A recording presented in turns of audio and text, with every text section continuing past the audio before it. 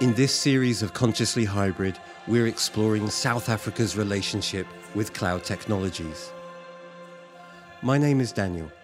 I travel the world discovering how cloud technologies are destined to shape the way we live and work. I'm here to learn how the government will adopt cloud and develop new services for citizens as they unite in the fourth industrial revolution.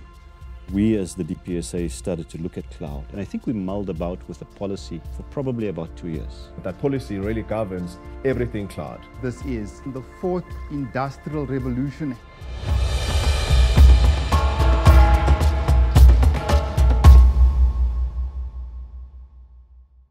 Where and how the cloud first policy originated is a very interesting one. When we were drafting or thinking through and contributing to our country's cloud first policy, the whole idea of digital transformation was happening. The whole idea around the fourth industrial revolution happening, and this idea that data will be the new gold. So when you think about those three aspects happening, we had to create a framework to help shape and think how that would work and what would be the framework for us to operate in.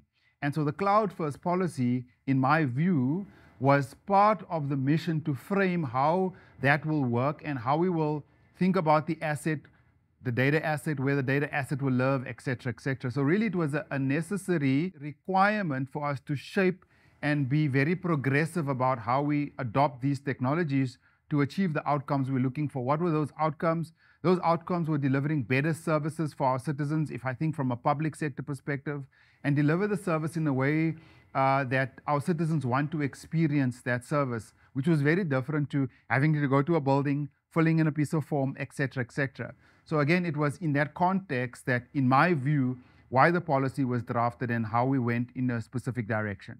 My name is Zaid Abubakar. I am the Acting Deputy Director General in the Department of Public Service and Administration. We are the department responsible for the establishment of norms and standards for ICT in the public service.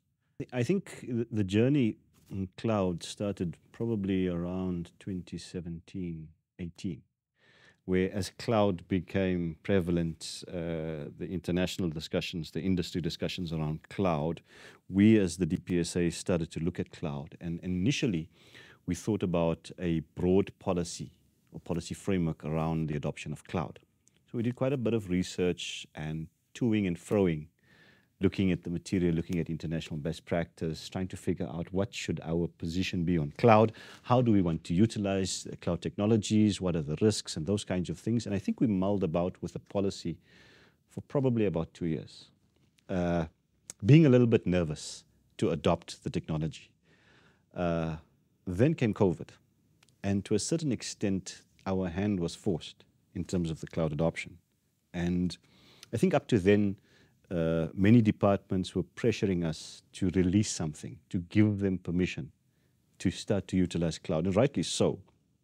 But we were a little bit nervous to pull that trigger.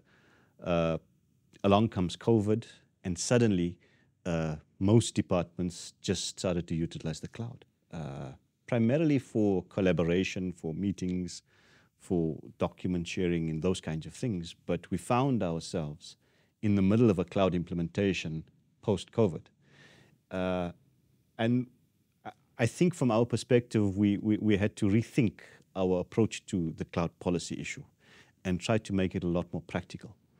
And so what we did was to then look at a specific directive where we could guide departments and agencies around cloud adoption, looking at the risks, looking at the security issues, looking at the opportunities as well. And we released in 2022, we released the directive on the determination and directive on cloud computing in the public service. I think firstly, it's great that South Africa has got a clearly defined policy that really gives guidance around the adoption of cloud. What we have seen initially, there was confusion around what the policy fundamentally provides for, where there was a perception that this policy really speaks to a public cloud strategy only. However, most recently, we are now starting to see that there's an appreciation or an understanding that that policy really governs everything cloud, be it public cloud or private cloud, to an extent where we're seeing quite a number of government institutions that have invested in best of both in delivering whatever aspirations that they may have for their businesses. My name is Bongani Mabaso. I'm the CEO of SITA, which is the State Information Technology Agency in South Africa. So the cloud adoption in South Africa has been, I think it's still fairly new. I remember the first time that cloud was really a thing in South Africa was back in 2014 when Microsoft brought their first cloud region to South Africa. And I think it's been steady going since then. I think the private sector has jumped on the opportunity to move fast. So I recently worked for Standard Bank where we had a massive cloud acceleration program. I think in the public sector, things have been a bit slower, especially because we didn't have a guiding policy to help us to understand cloud and how to position it appropriately. But since the policy has come through, we're now seeing a lot more appetite from clients to consume cloud and cloud services. And our role as SITA is to ensure that we can enable them technically to do that in a safe way. And so what we're busy doing right now is signing various framework agreements, designing reference architectures with the big cloud service providers to ensure that our clients can consume it in a way that is safe and secure. The understanding the cloud models and the individual service providers and how they define their cloud, how they license their cloud, and how it all fits together. I think you probably need a degree in their technology to understand it.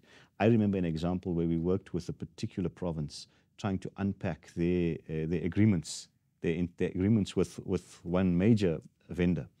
And we actually had to bring in external consultants to unpack an agreement that we signed with a major vendor around some of these cloud technologies, just to understand the licensing model in order to empower ourselves to go in and negotiate and break down what it is that we procured. So I think there's a risk as these technologies mature, as international vendors start to bundle a lot of technology together and define it in their own way and license it in their own way.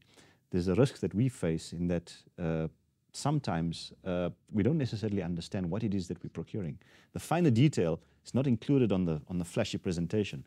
And so we've tried to deal with that in the directive by asking departments and agencies to make sure that they unpack their contracts, their license agreements, and understand what it is they are procuring. We've further then given them direction to say that they should procure what they are prepared and ready to use right now.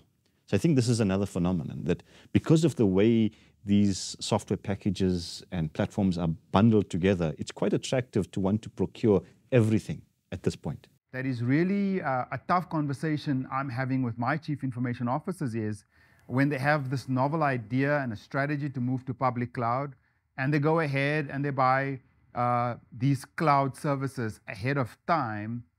Many of them don't realize that if you don't use the service, you lose the service.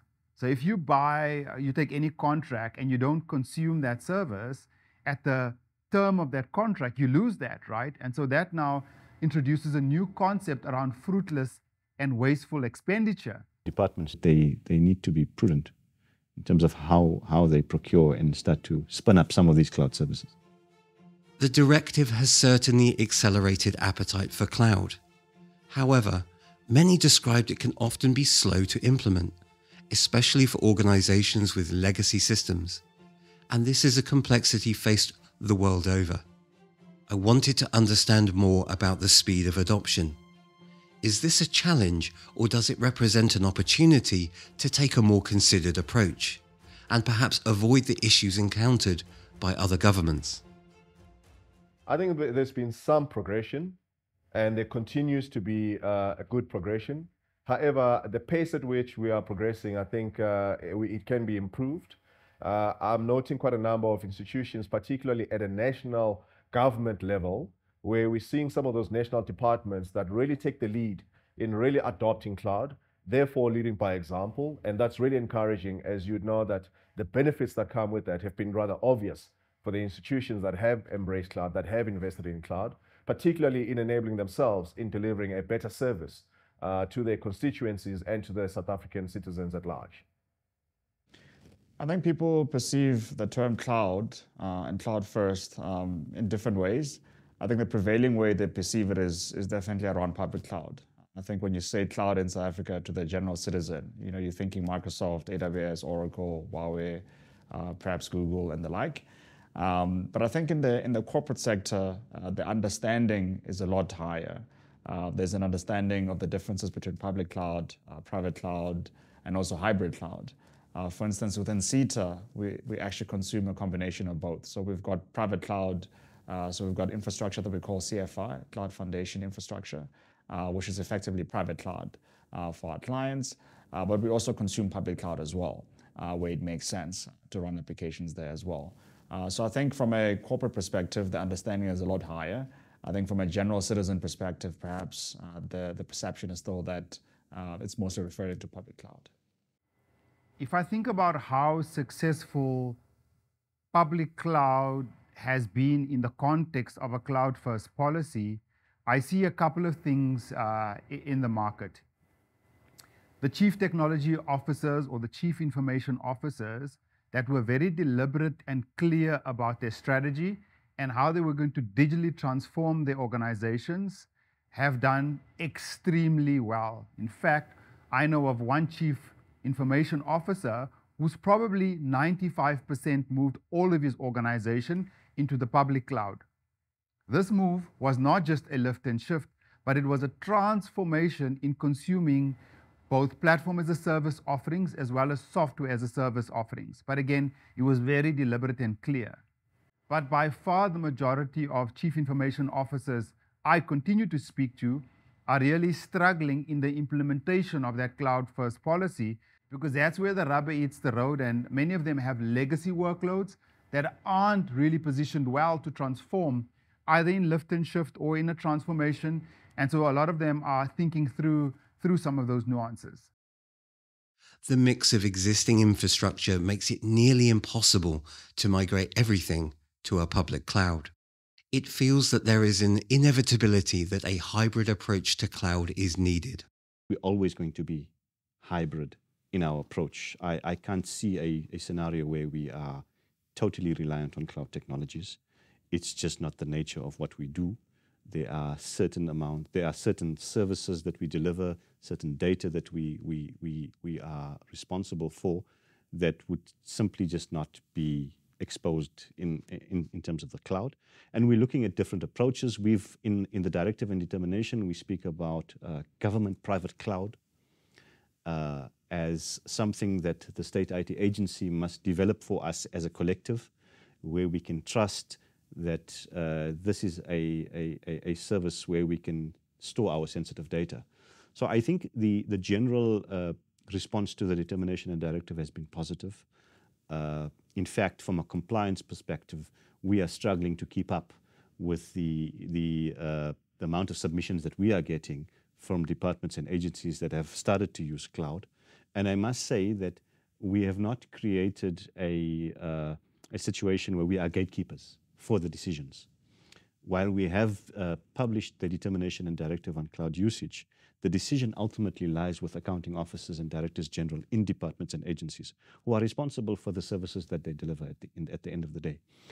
Ours is to ensure that when it's done in a responsible manner, that departments have taken into consideration the risks, the issues of the data sovereignty, the issues of data location, the issues of privacy, and of course all of the other risks that arise out of the cloud adoption.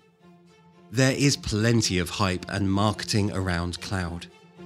But are CIOs in a difficult position? With so many suppliers keen to sell cloud solutions, how do you choose? Perhaps even more importantly, how do you evaluate suppliers? How do you make sure that they share your values and are as equally as invested in South Africa's digital future? My message to cloud service providers is that we need to be responsible.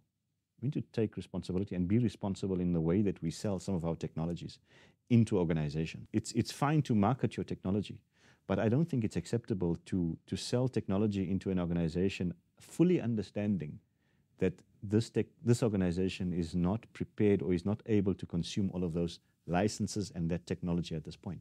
It's a question of ethics. And ethics requires that, well, yes, from a procurement perspective, from a user perspective, we understand that we are utilizing public funds. But it's also a responsibility from the private sector to make sure that when you sell into government, or when you sell into any organization, that you do so responsibly. And I think many times service providers understand when an organization is not able to consume what they're procuring.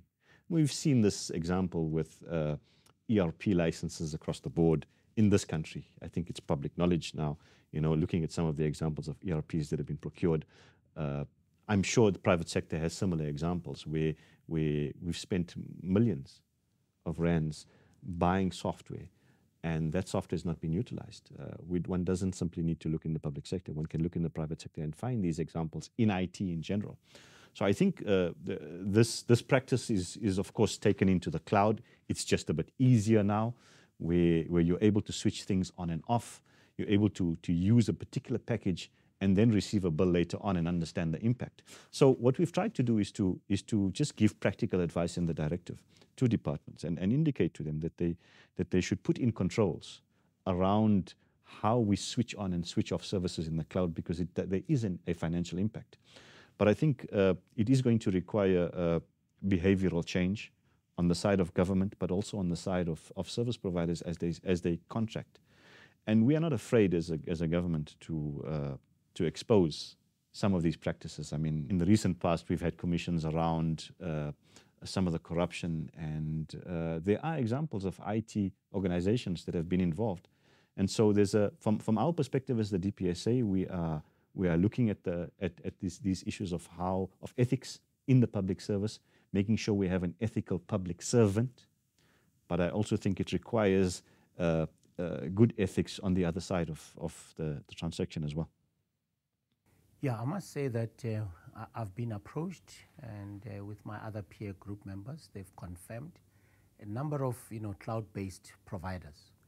The approach at the moment, it's more about how we can save your capital cost, because they are aware that many of the OEMs that we're dealing with, when it comes to maintenance, support, the messaging is always say that I have a better offering because it's more about economy of scale.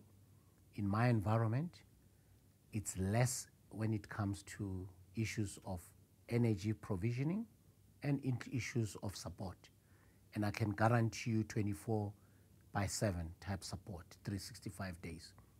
Now, when you listen to that message, then it becomes important to say that if I were to review my business model, at the moment, what is actually my biggest cost in this whole value chain? Is it operational cost when it comes to my staff, my technical team? Because before I can even decide to go somewhere else, I need to do my situational analysis internally to say, I've got 3 engineers that are managing my data center. Now, do I have to redeploy those individuals if I were to take my storage to somewhere else? I find that when you start talking that language, they shy away when it comes to when you say, look, does this mean a job reduction strategy for my team? Because I've got people that have been taking care of my data center. I don't get a feeling that that's a priority. When you're selling, it's all about your commission, it's about your brand positioning. But the minute you talk about, can I integrate my resources with your strategy? It's a language that it's not being engaged. And I personally, as Mutibi, I've given a challenge to many of those that comes to me to say, as much as I believe and I support cloud, how are you going to integrate my resources into your work plan? CIOs, we're no longer just IT people, but we are strategists. So I find that when you start talking strategy, they shy away, because you're talking to a salesperson who just think that we just want to buy. I think for me, the approach has fundamentally changed. I think there's been a far better appreciation of what service providers need to bring to bear to customers. Gone are the days where we put the box first. I think nowadays is really around understanding the business, understanding the outcome that public sector is working towards, and really taking a responsibility of being accountable to working with the public sector in enabling them in achieving the desired outcome or in accelerating their aspirations. I often say to people, you know, as an ICT service provider that has interactions with the government, that is an honor and that is a privilege, because we have a very first-hand experience on the challenges that we as citizens experience, but also we are in a position where we bring to bear ICT services that could help the government deliver far better services that will improve the citizen experience. However, we can never achieve that if the approach is always led by the technology. At this stage of our journey, one thing is clear. South Africa is embracing cloud, and hybrid cloud strategies are set to accelerate adoption. I've witnessed the passion and the knowledge that is driving the fourth industrial revolution. Make the choices and make those choices deliberately. There was a certain amount of nervousness that the risk committee would not understand. We're saying that our data is locally resident. However, it's been proven that it's not always the case.